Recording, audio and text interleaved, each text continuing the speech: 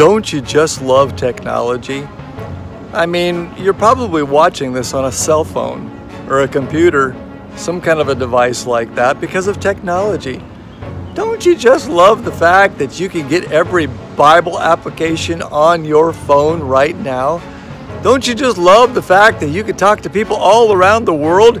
You can look at people in outer space on your phone right now. We can do just about anything with our phones. But there's one thing you cannot do with your phone. You cannot have a true living relationship with Jesus Christ through your phone. It has to happen through your heart. It doesn't happen because of technology. It doesn't happen because of what I read or what I do or what I say. A true relationship with Christ happens because it's on my heart. It's in my heart. He is a part of who I am. So don't get too caught up with all the whereabouts of technology and get down to the basic, simple fact that your relationship with Jesus Christ is not dependent upon anything else except for you and Him. We get too dependent upon our phones. We get too dependent upon technology.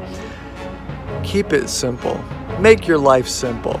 Stay connected to Jesus Christ from the inside out.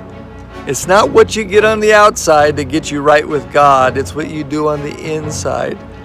So no matter what you do, make sure that you and God are walking together. Make sure that you and God are dreaming together. Make sure that you and God are as close as you can possibly be. It has nothing to do with your cell phone. You can do things to get to God through your cell phone, through the technology that is there, but you got to have it in your heart first. And when you do, you watch, you wait, you'll see.